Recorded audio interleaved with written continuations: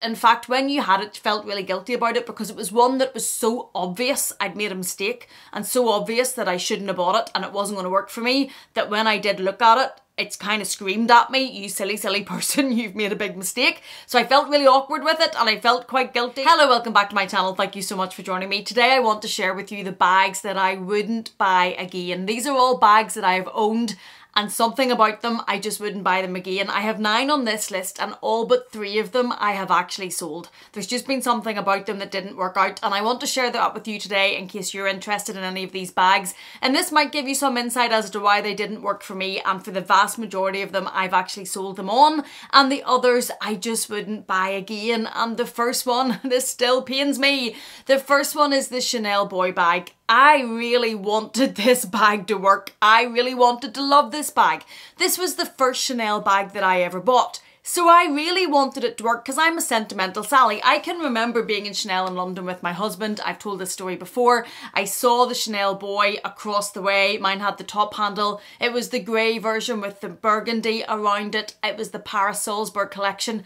I absolutely loved it. To look at this bag, I absolutely loved it. I bought this bag probably a good bit before I really should have been spending the money on Chanel prices, but I just couldn't let it go. I loved it that much. I remember trying it on in the store. The only thing I was slightly unsure about was the length, and I remember looking in the mirror and think, I don't know if that length really works for me, but I loved the bag so much I went ahead and bought it. And this is one of the lessons that I've learned, and this is one of the things that I wish I'd known before I started buying luxury. If you're standing in the store and you're trying that bag on and there's something about it that's niggling at you, if you have a little doubt, if your gut feeling is saying something to you that this bag just isn't right, or you just don't love something about it, don't do it. Put the bag back on the shelf and get out of the store. Don't do it. I did it. And that bag never really worked for me. It just, the length that it sat at, I just didn't love. And I know length is very, very personal to everybody, but I just didn't love it. And then I never really used that bag. And it was my first, and it was supposed to be such a wondrous experience, and I wanted to love it, and I didn't. And I should have listened to that gut feeling in my pit of my stomach when I was trying it on. And I shouldn't have listened to the sales assistant who was telling me it was perfect. And I wasn't confident about buying luxury at that time. I wasn't confident about what worked for me and what didn't. And I had a lot to learn. I'd only started this craziness.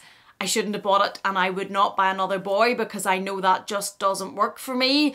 And as much as I see some beautiful colours in them, it's just not the right bag for me. Number 2 is one of the 3 that I actually still have in my collection, and it's the Chanel Gabrielle bag. I just don't love this bag, if I'm honest. I have talked myself around this bag in circles. I've driven myself crazy wanting this bag to work, wanting to love this bag, wanting to use it more. I love the look of it. When I see it, I absolutely love it.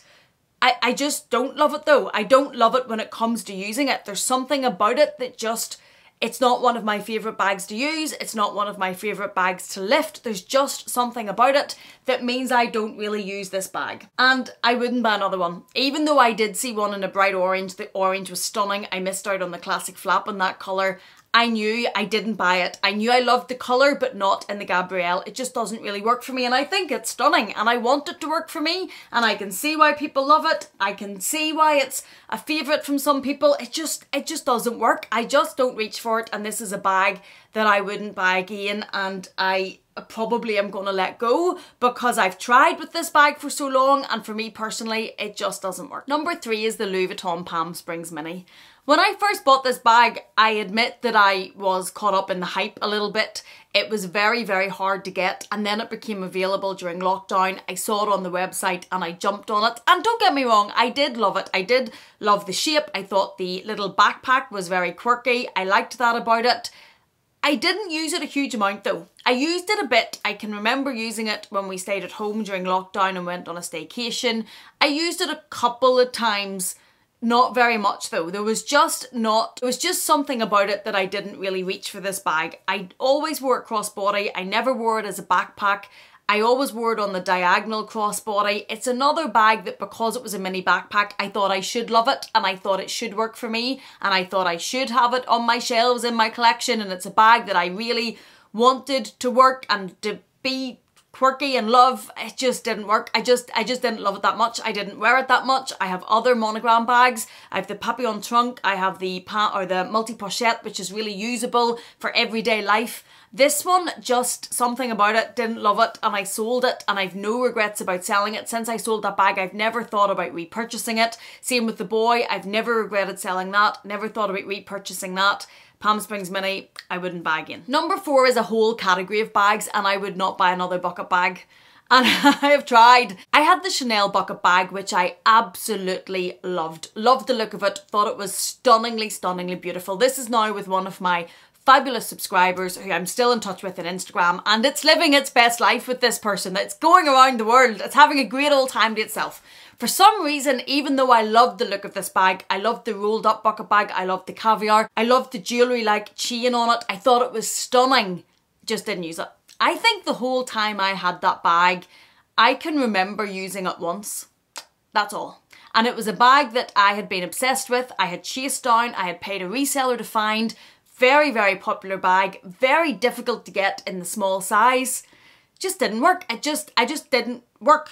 I didn't carry it handheld enough. I didn't really like it crossbody. I thought it sat out, was a bit bulky. Bucket bag just didn't work for me. I also had the Fendi Montresseur, which is a mini version of a bucket bag. It was much smaller. It was neater. It was the Fendi Zucca print, but it was in a red colour with the neutral beige. It was beautiful. It was leather. It was stunning. Didn't use it. I think I used that bag once, the whole time I had it. That bag I bought because I loved the print. I was drawn to the colours. I did not think through the practicality or lack thereof for me of using that bag. Bucket bags for me just don't work, and as much as I see some now and I think, oh, that's pretty, oh, I like the colours on that, I won't buy another one because I know it doesn't work, and I have to get better at appreciating the beauty of the bag from afar, loving the colour, loving the shape, loving the pattern, but not buying it because it doesn't work for me. Number 5, and this is a bag that I really, really wanted to work for me because I love it, and it's the Chanel Trendy. I love this bag aesthetically. I love the big bar across it. I don't really like the new version. The new version has a woven CC on the leather, and then the bar across the top where it had Chanel printed has a woven sitting up Chanel. I don't really like that. I like the old version, which has the panel, the big bar that says Chanel. It looked like, some people said, a granny's bag. It had the 3 compartments, the accordion style. Mine was in a beautiful petrol blue. Stunning, stunning bag. I still think this bag is stunning. This is one of those bags that when I'm in Chanel or when I'm looking on the internet, I have to speak to myself because I see it and I think that's beautiful. Clearly I was bonkers and it would have worked, and I just didn't give it a big enough chance, or I didn't try this or that or something else that's never going to happen. And I have to remind myself, you had that bag. You did try to wear that bag. That bag didn't work. I could wear it crossbody, but it's quite bulky crossbody, sits out quite a bit. For me, handheld, I did wear it, I remember once, with my Gucci cardigan. I tried to make it less formal by putting it with something very playful and very bright. Loved the look of it, just didn't wear it. Too formal, I think, maybe, for carrying. Too elegant, maybe, just didn't work. And lambskin as well, you need to be careful with it. The corners can curl, it can mark. That's not even the main reason for me, because I'm not somebody that's overly fussy about taking my bags out. I pretty much use them, apart from the odd, maybe that petite malle that has the grey fabric on it. But I pretty much use my lambskin bags. So it's not even really that reason. I just didn't reach for it. Didn't love it, and as much as I think it's stunning to look at, and I very, very tempted, I have to remind myself each and every time, you're not buying another one of them because it doesn't work. Number 6, and this bag's getting a battering from me lately, and it's the small loop bag, or the Loop PM from Louis Vuitton. I do have a review on this. I go into detail about why it's very, very annoying and why I don't enjoy using it and why it annoys me when I use it, and for that reason I won't buy another one. Even though they bring these out in fabulous prints, fabulous colours, lots of different designs and fabrics and ways of this. No, it's annoying. It's annoying to use. I find it annoying. I'm not buying another one. And if you're interested in this bag, or you want to know more about why this bag is so annoying to use, go and watch that video. Watch it before you would buy it if you're interested in this bag. It's going to work for a lot of people, but just in case you're like me and this would drive you mad, the zip and oh, it would drive you nuts. If you're like me, watch that video just to be sure before you spend your money on this bag. Next is the Chanel DeVille. Oh, I loved this bag from afar. I had the pink version with the glitter through it. I loved the glitter thread. I thought it was absolutely stunning. When I saw it on Instagram, beautiful, beautiful bag. Pictured my fantasy life. Pictured myself strolling down the promenade. Don't know where my children were because they weren't in my fantasy.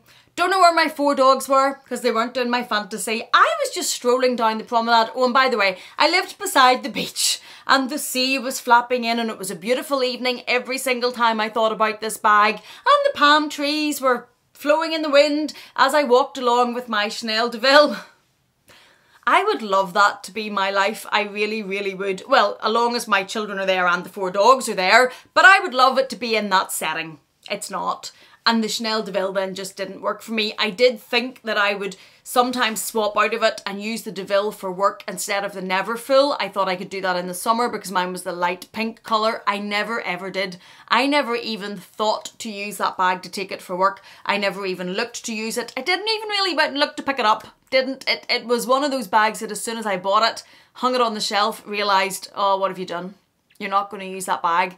And I used it once when I made myself use it. I actually reminded myself to use it.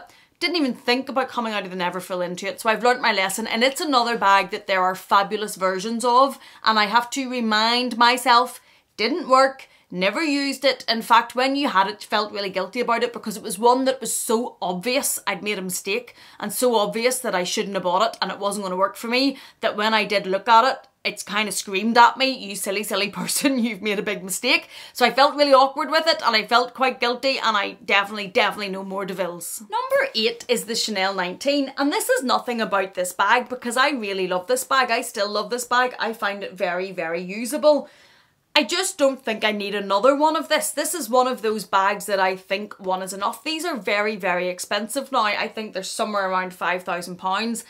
I have a lot of smaller Chanel bags and other bags that are in lots of different colours. So if I was going to buy another one of these, it would be to add another colour. I probably more than likely have a version of a bag somewhere in the colour that I would look to buy because I don't stray very far from the same colour range. I generally buy bags that are all kind of tonally linked in colour. So if I was to look for another one, it would be to have a slightly bigger bag in the Chanel 19 that goes crossbody in a different colour. I don't need that. I have so many around me that fill that this one being black, and I'm not a black bag lover, but this one is so practical. It goes with everything. That's the beauty of a black bag, wouldn't you know?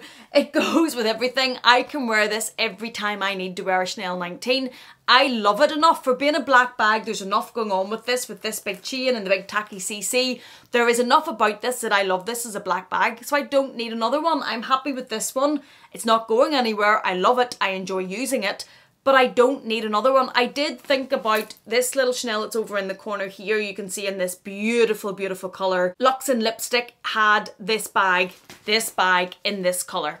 And when I used to see it on the channel, I would have thought, I really want that. But it was being drawn to the colour. It was what we're talking about loving it, appreciating it, but don't need to own it in a 19. I did think about it because I'm crazy, but I didn't need to get it. And I would be buying it to have a bigger version in that colour when I have that exact colour over there. So this is a bag I love, but one of them's all I need. And number 9, the last bag on my list, is a camera bag. I had a Chanel camera bag with the charms on it. It was stunning. I love the charms. I bought it because it had the charms.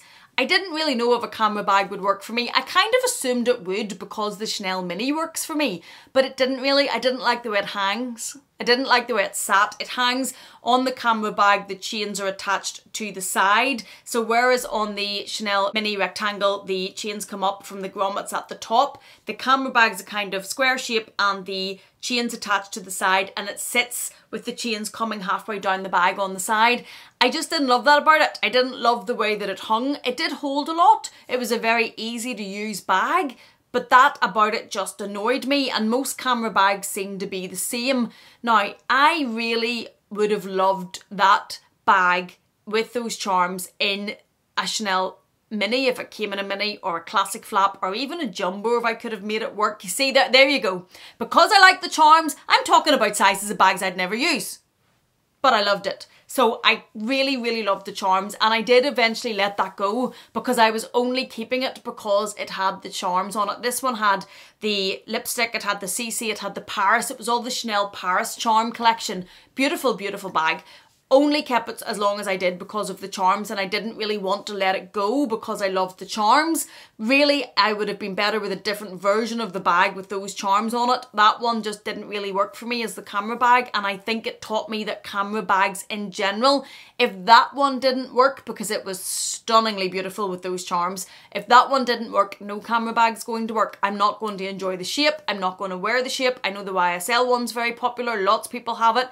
It's not for me though. It just doesn't work. That shape has been tried and tested, and I have learnt my lesson, and I won't be buying any more camera bags. So these are the 9 bags that I will not buy again. 6 I've already sold, 3 I still have. 2 of those 3 might be being sold on, to be honest with you, because they're just not working for me. I hope this has been informative, and if you're looking at any of these bags, hearing this insight into why they didn't work for me or what was about them that I just didn't get on with, I hope it's giving you some further information. Thank you so much for watching me. If you have enjoyed this in any way, please do consider giving it a thumbs up. If you haven't yet, please do consider subscribing, and if you're not done with me yet, I'm going to leave another video for you on the screen. Thank you so much for being here. Thank you for watching. Please take care, and I will see you again in the next one.